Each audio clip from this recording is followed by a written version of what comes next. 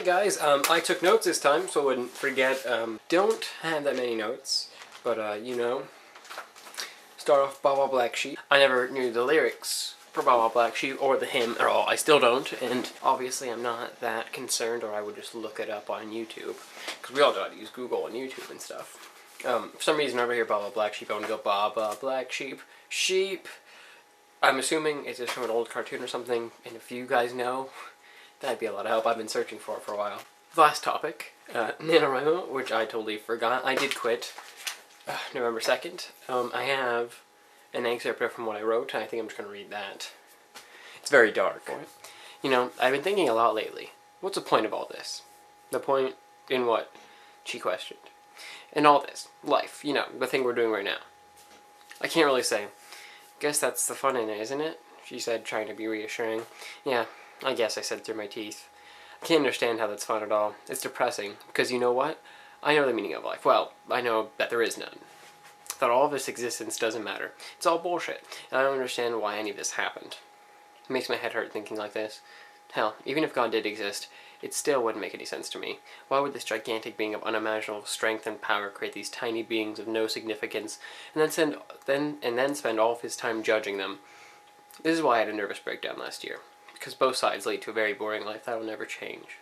In thousands of years, nobody will remember Plato or Socrates or Shakespeare or anyone, so what hope do I have? Yeah, so that, the reason I decided to read an actual excerpt from it on camera, because that was all I wrote. And then I stopped. I gave up. Because I didn't know where to go with it. But, I definitely could have, and, I don't know, really depressing though.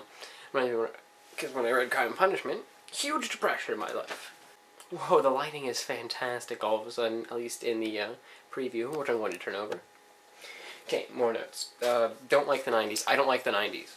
Like, everyone has all these 90s cartoons and, like, MTV. I hate it. Can't stand it. I don't like it. I'm born in 96. See, no, it's normal, but, yeah, like, I feel claustrophobic whenever I watch old MTV videos, like, interviews and stuff. Can't watch them. I feel really claustrophobic. I think me and Allie just discussed Green Day before and how I really like their new stuff compared to their old stuff, which is wonderful, but I can't listen to it because it makes me feel claustrophobic. 90s just make me feel claustrophobic. Things we missed out on as a kid. I didn't ride a bike from when I was 4 to 8, because when I was 4 I had an accident on it, ruptured my spleen. Got to ride a helicopter. That was really cool. Cool perk. But after that I was really scared, so I didn't ride a bike from age 4 to age 8. So that's something.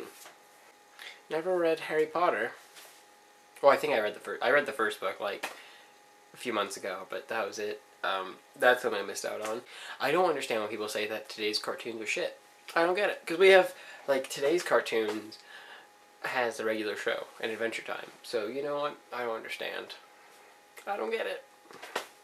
I think I have covered yet last time's topic and this time's topic. Alright, okay. I was going to talk about sleep and how little I've been getting lately. Like 3 hours a night, except for the weekends where I get like 12, 14. But, you know, not enough time for that. Because I don't want these stories to be 5 minutes anymore for me. So, bye.